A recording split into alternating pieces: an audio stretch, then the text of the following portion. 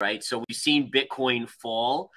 Beautiful little drop. We're actually breaking the 29,000 level as we speak. Take a look at this, guys.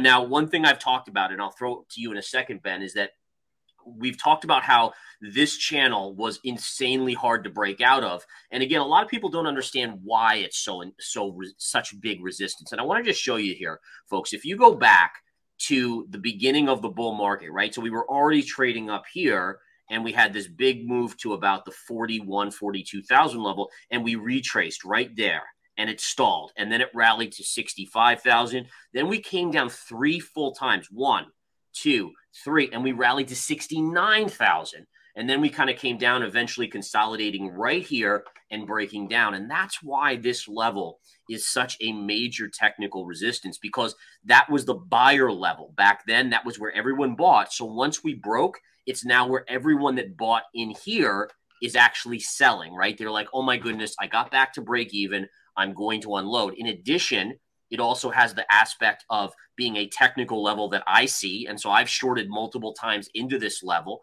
as I'm sure many hundreds, if not thousands, of other technical traders have. So here we are breaking down, trading right around 29,000.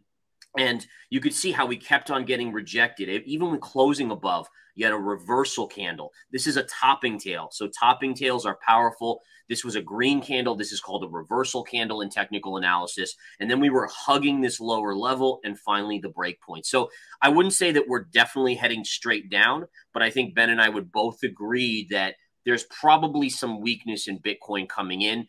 We were just talking about it on the Spaces, Ben.